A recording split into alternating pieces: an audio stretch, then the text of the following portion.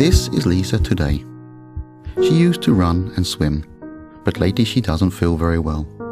She feels tired and dizzy. So Lisa has decided to go to see her doctor. Lisa is visiting Dr. Garcia today. He has treated more than 1,000 patients in the last 5 years with the same diagnosis as Lisa's atrial fibrillation. Lisa doesn't know what atrial fibrillation means. Her doctor is talking so quickly and saying words she's never heard before. Lisa is lost. She asks Dr. Garcia if he can explain again. The doctor starts explaining. The normal heart beats like this. In a healthy heart, the rhythm of the heart is controlled by an electrical system.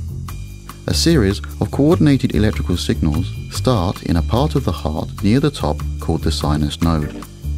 The preceding electrical impulse bounces across the heart and tells the heart when and where to contract. This synchronized heartbeat continuously circulates oxygenated blood from the lungs through the heart and to the rest of the body. But Lisa's heart is not currently in sinus rhythm. Her heart is in a rhythm called atrial fibrillation. In people with atrial fibrillation, also called AF, electrical signals are abnormal and largely chaotic. In atrial fibrillation, electrical impulses do not originate in the sinus node as in sinus rhythm. These irregular impulses can come from another part of the atrium, or more often from the pulmonary veins. These abnormal electrical signals can become rapid and disorganized. These signals are transmitted irregularly from the top chambers of the heart, called the atria, to the bottom chambers of the heart, called the ventricles.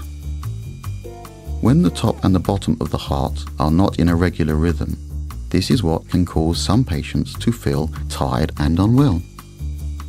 During atrial fibrillation, because the atria do not contract regularly, blood is not emptied efficiently to the ventricles.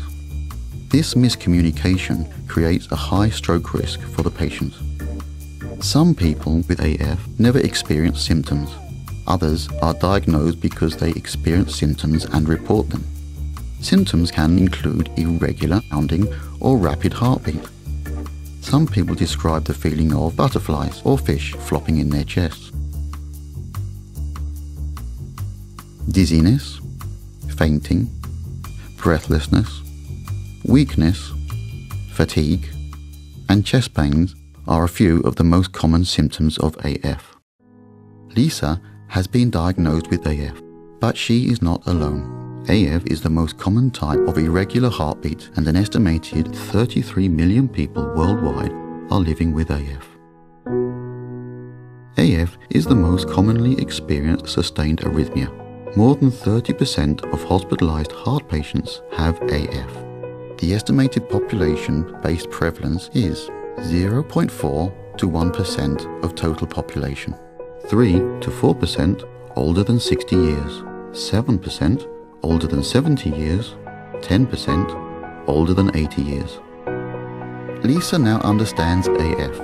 She feels more comfortable discussing her treatment options.